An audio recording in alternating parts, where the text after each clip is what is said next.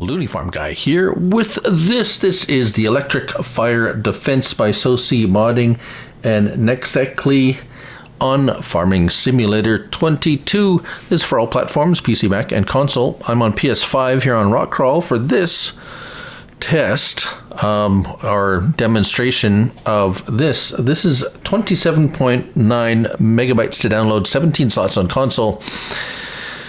It's a fire truck, an electric fire truck. And we'll find it under vehicles and miscellaneous. Here it is, $854,900. Wowzers. 375 horsepower, variable transmission. It is electric, so 132 kilowatt hour battery, 68 miles per hour, 7.6 tons. We have a couple of design options. We have Walderstatten, Mittenberg, factory foiling, and Bacter Well. So those three in obviously, I'm going to say German. It does look very, I'm not a linguistic expert, but it does appear German. Right. Plastic paint. We have our choice between black or white. White looks very odd, if you ask me. But it is there. Rim color, we have black, we have silver, or chrome. $1,000 for that, and that's basically the only thing that's going to cost you money. Right, so let's hop in, get inside and start it up. Now it is electric, so it's got an RPM, but it's, well, electric. So we can drive it around. It drives around very nicely. Let's hop outside. Let's take it for a spin.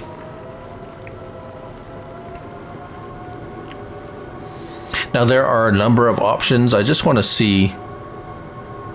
It's taking its sweet time getting up to the 68 miles per hour, but it is a big old fire truck, is it not? And oh, so it's not tippy, which is nice. It's slidey rather than tippy, so you're not going to go for a tumble necessarily.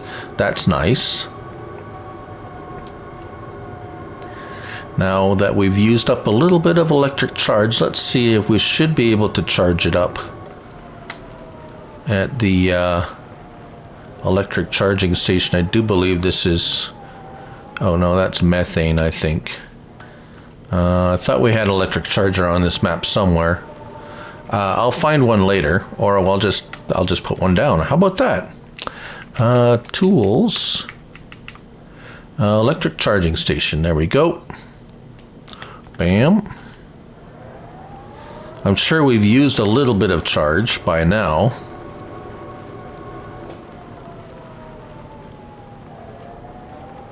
Oh, there it is. See, now it's lit up, so it is charging.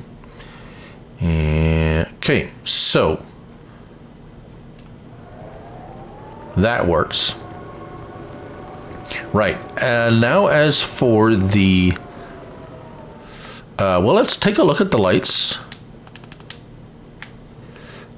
Just basically normal lights. We have signals, reverse, brakes, forward, very nice.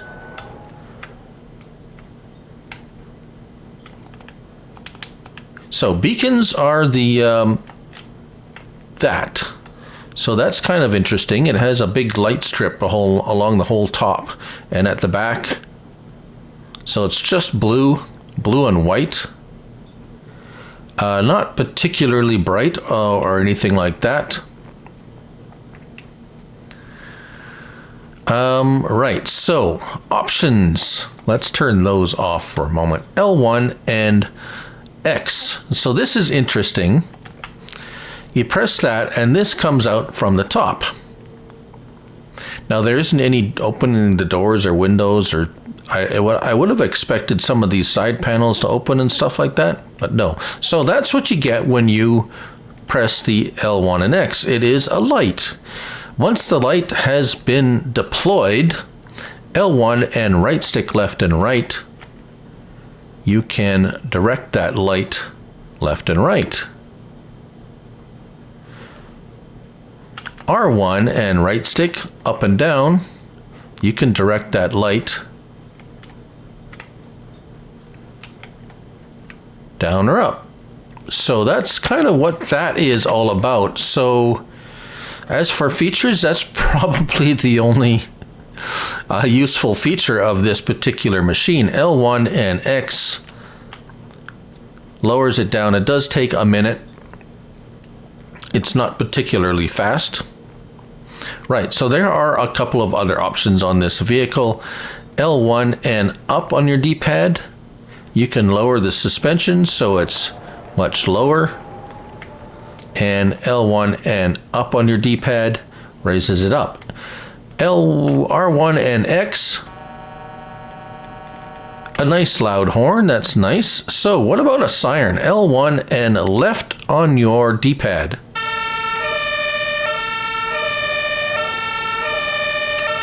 L1 on the left shuts it off again. So now, side note to that, I was playing around with it, and at some point it stopped working, and I don't know why, and I couldn't get it working again, so I had to sell it and buy another one. So that could be an issue. I don't know what caused it to stop working. See, we have R1 and down on your D-pad, vehicle lifting technology, and I don't know what that does.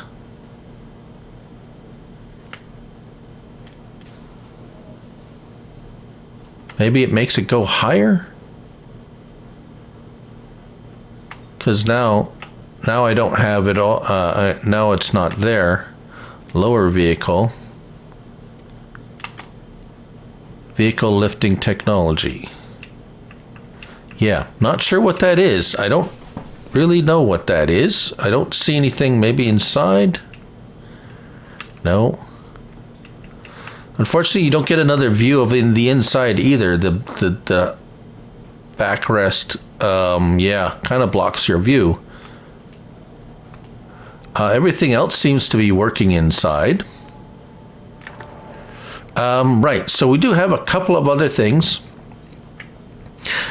L1 or R1, there we go, R1 and L3 toggle steering mode. So I don't know what steering mode 2 is any different than 1, but 3 is. It automatically directs your wheels to the left, and you can still steer, but when it centers it to the left so that it automatically goes to the left. And then toggle steering mode 4 is just automatically to the right. So that seems a bit odd to me too. Why would you want it automatically to turn right when you've let, I'm not touching the steering, so just it centers to the right.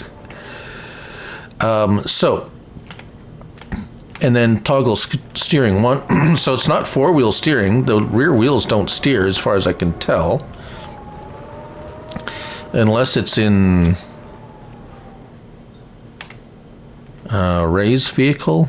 Does it? I don't think it does anything there either.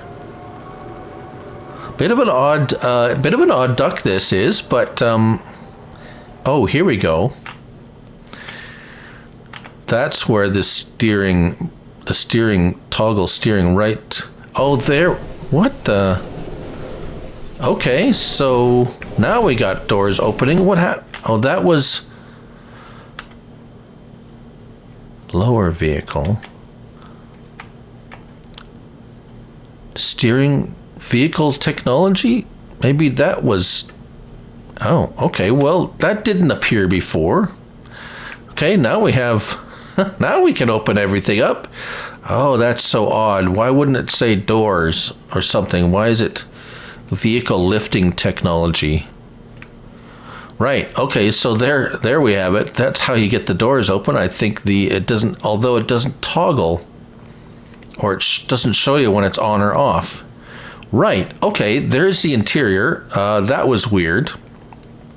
Apologies for that.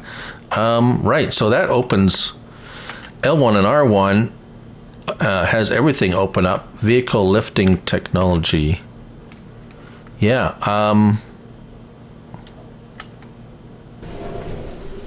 Right. That wasn't there before. Cool. All right. Still weirder stuff. It does have a hitch on the back. Do we still have our... Oh yeah, we still have our siren. So ball hitch.